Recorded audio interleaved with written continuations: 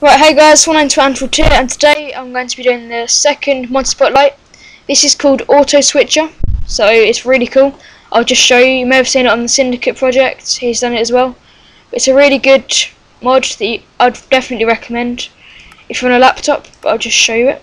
I'm just going to change this down to tiny because you don't really need that.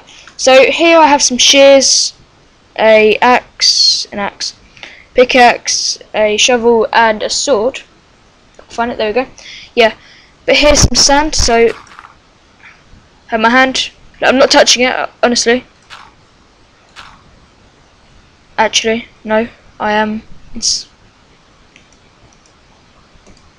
But look, even if it even works in like creative mode. But look, here we go. Look, I'm in survival mode. Here we go. Look, they just changed it for you. So if you're on a laptop, I definitely recommend this because that means you don't have to like change over like every 5 seconds. But look, here we go. Look, pickaxe, shovel, pickaxe, shovel, pickaxe, shovel. Dig myself out. Look, it's really good. And then if I can find a tree, even works with that.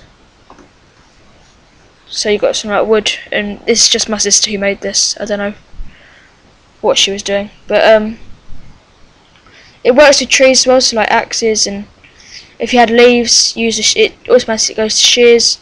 Everything is really good, so it just automatically changes it for you. Really useful mod, very simple, it's so easy to install. I'll put the link in the description. So thanks for watching, guys. Hope you like my mod spotlights. I'll see you later. Bye.